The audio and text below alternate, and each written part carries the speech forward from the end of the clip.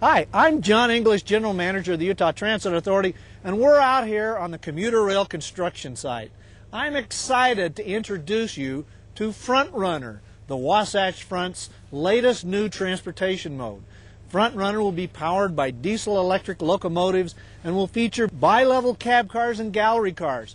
Front Runner will be capable of speeds up to 79 miles per hour and will whisk you from Ogden to Salt Lake City in about 50 minutes. If you've traveled between Davis and Weber County in the last few months, you've seen Front Runner construction, which is currently going on right next to the freeway.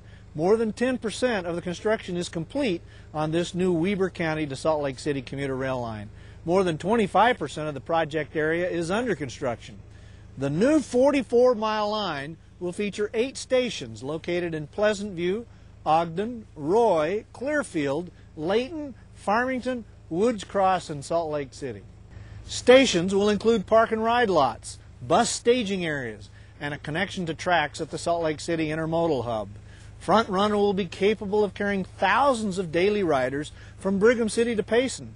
Front Runner will be completed in segments, with the first scheduled phase between Weber County and Salt Lake City to be operational in early 2008. As population increases, the Wasatch Front will need more transportation solutions. UTA relieves congestion, giving the public a variety of transportation choices.